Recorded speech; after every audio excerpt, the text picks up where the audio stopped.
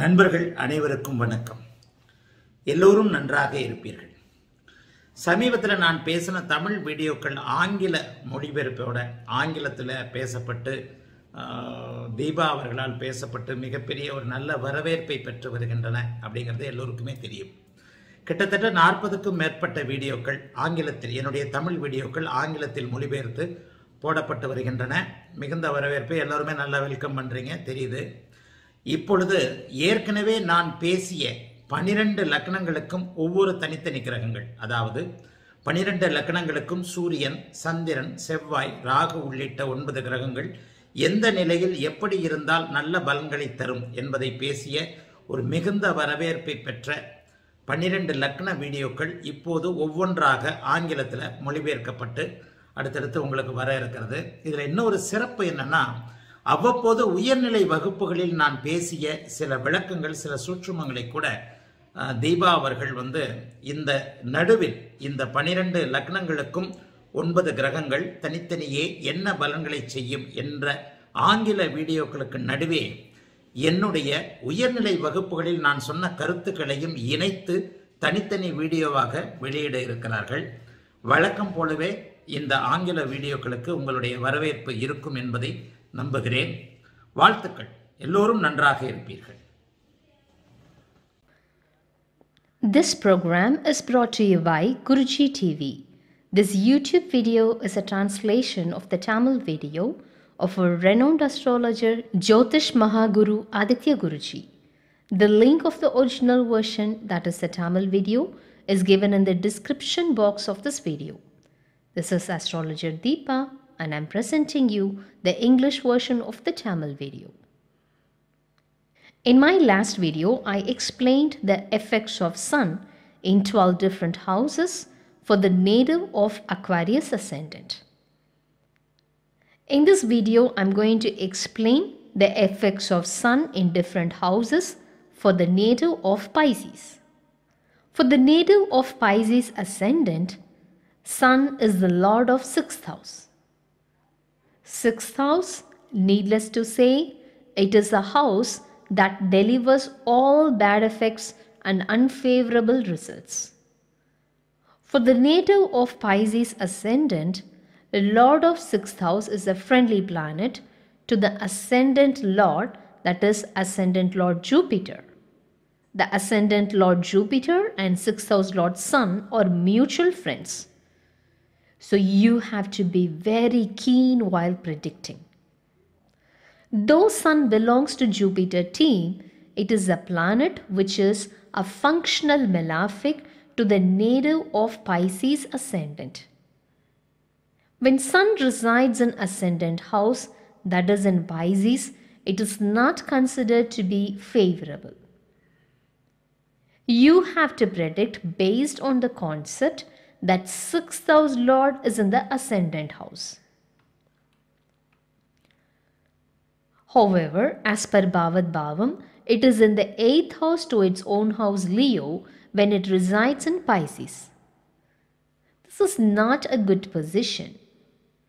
Though Sun resides in a Subhatva house, since house Lord is Jupiter, for the native of Pisces Ascendant, when Sun resides in Ascendant itself, it is not considered to be good.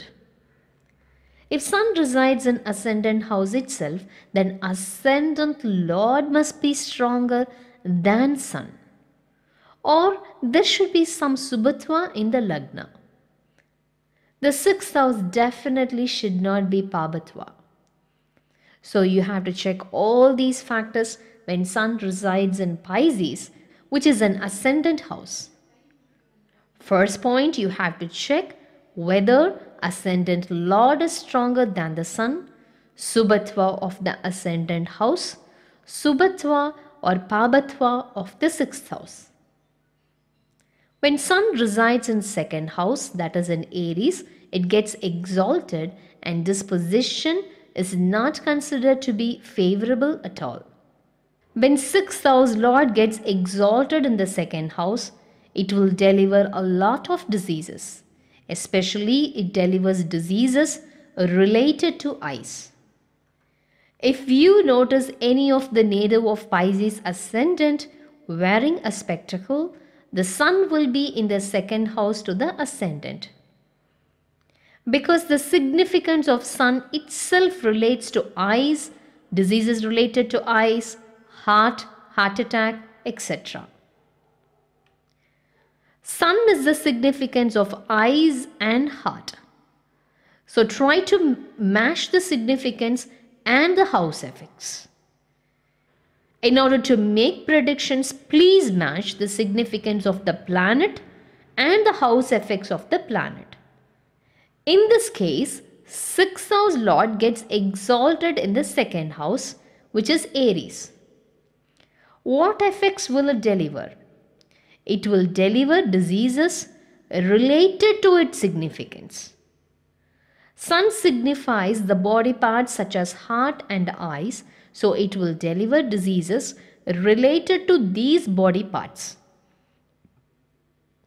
Therefore, for the native of Pisces Ascendant, when Sun gets exalted in the second house, it is not good.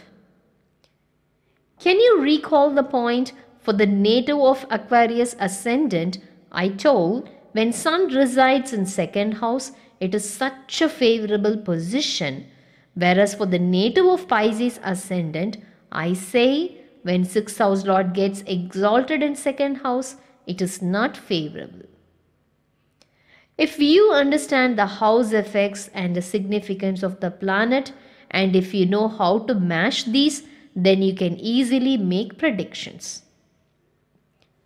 When 6th house lord gets exalted in the second house, it will deliver diseases related to eyes. Then it also indicates the scarcity of money, and the native will always tend to borrow some money. This is what the second house and 6th house connection will deliver. There are people who spend their salary within 25th of the month, and they will suffer without money during the last week of every month. But there are also some people who feel that the money they earn is always insufficient. They earn good though. All these will be delivered when the 6th house lord gets exalted in the second house. To sum up, the 6th house lord should not be in the second house. It delivers diseases related to eyes, related to heart, related to significance of sun, and the significance of the sun will also be spoiled here. Though sun gets exalted, which is natural significator of father, it will spoil the status of the father. When sun gets exalted in the second house, you cannot consider the father of native as a good father, because you have to definitely include the importance of house effect. Now let me explain the effect of sun in the third house, which is Taurus. The third house is ruled by Venus, which is a natural benefic. Therefore, when Lord of 6th house resides in third house and thereby gaining little Subhatva as well, it is considered to be good. When Sun resides in fourth house, that is Gemini, whose house lord is Mercury, it will not deliver much worse effects. When Sun resides in fourth house, it will aspect the 10th house. Therefore, it strengthens the 10th house to the ascendant, and the native is likely to get professions related to the significance of Sun. When Sun resides in Cancer, as per Bhavat Bhavam, it will be in the 12th house to its own house Leo, and it will be in the 5th house to the ascendant. When Sun resides in 5th house, it delivers a blend of good and bad effects. In case if it is in conjunction with Saturn or Rahu, it will definitely deliver bad effects. In case if Sun gains Subhatva by connection of Jupiter or Venus, then it will not deliver worse effects. When Sun resides in 6th house itself, that is in Leo, its own house, it is not considered to be good at all. When 6th house becomes Subhatwa, it gives both growth and deaths. If the 6th house is Pabhatva, then it delivers only deaths and diseases. To sum up, Sun should not reside in its own house, being 6th house Lord. When it resides in 6th house, it will deliver the bad house effects. And there will be some shortcoming related to the significance of Sun. Even if Sun becomes Subhatva, still it will deliver deaths. These deaths will be for the growth of the native. However, there will definitely be some deaths.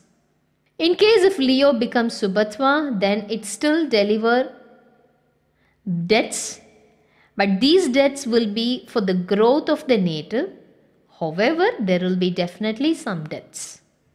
In case if the house is Pabhatva, then the native will be pushed to the edge due to the reason he cannot pay debts. The native will suffer from diseases. When Sun resides in 7th house to the ascendant house, that is in house of Virgo, it is not favorable. The 6th house Lord should not be in the 7th house. The only antidote for this is Subhatva. And when Sun resides in the 7th house, it aspects the ascendant house, which is not considered to be good. Now let me explain the effects of Sun in the 8th house, that is Libra. This position is also not favorable because the 6th house Lord resides in 8th house. Only the Subhatva of Sun can save the native. When 6th house Lord resides in 8th house and loses its Sthana Bala, it will definitely deliver very worse effects to the native because it is debilitated in the 8th house. Libra is the house where Sun gets debilitated. The combination of 6th and 8th house is not good. In case if Sun is Subhatva, then it will move the native to a distant place or a foreign country, and it can give unexpected gains as well. Now let me explain the effects of Sun in the 9th house, that is Scorpio. When Sun resides in 9th house, that is Scorpio, it is not considered to be favorable. As per Bhavad Bhavam, though Sun resides in the quadrant house to its own house Leo, it will do only worse effects when it resides in 9th house. This also creates Karaho Bhavanasti, and Subhatva is the only antidote for this planetary position. When Sun resides in 10th house, that is Sagittarius, it delivers extreme benefits. Usually when Sun resides in 10th house, it delivers benefits. Sun that resides in Jupiter's house, which is Sagittarius, so it has got some Subhatva, and Sun will be waiting to deliver extreme benefits. When 6th house Lord is in 10th house, it is a good planetary position. Based on this planetary position, the native will not suffer from any debts. Now let me explain the effects of Sun in the house of Capricorn, which is the 11th house to the ascendant. When Sun resides in the 11th house, the native will not suffer from debts. When 6th house Lord is in 10th house, it means that it is going to help the native in his professional life and it is going to deliver great benefits. When Sun resides in 10th house, it resides in a house of benefic, natural benefic Jupiter, and Sun is going to deliver extreme benefits here. Therefore, when the 6th house Lord resides in the 10th house or even the 11th house, it gives a lot of growth in professional life. When Sun resides in 12th house to the ascendant, it is not considered to be a good position. That is when Sun resides in Aquarius, which is 12th house to the ascendant, the only benefit that Sun can deliver is its aspect on its own house Leo. When Sun resides in Aquarius, it aspects its own house Leo and strengthens it, which is indeed 6th house. When Sun resides in Aquarius, it will not do any great benefits because it is in the house of Saturn, which is a dead enemy to Sun. Therefore, when Sun resides in 10th and 11th house, it is considered to be beneficial, whereas when it resides in 8th house or 12th house, it is not considered to be auspicious because it will try to deliver its house effects, which it is responsible for, which is 6th house effects. When Sun is in 12th house and aspects its own house Leo, it will definitely deliver some benefit through its significance, through father, benefits from government, but it will not deliver good financial benefits. Well, the next video is about the master session of Guruji. This is question time. For the native of Pisces Ascendant, when Sun gets exalted in Aries, which is the 2nd house, will it deliver benefits or not? Will there be any shortcomings? Please write your answers in the comment section of this video. In the description box, we have added the playlist link of all English videos so far published. The link of Aditya Guruji's website is given below in the description box of this video, that is accessible by both iOS and Android users. The link of Google Play Store app is also given in the description box, that is available for only Android users. The Tamil version of this video is also available. Please check the description box. Write your feedback to astro.writetous@gmail.com. Thank you.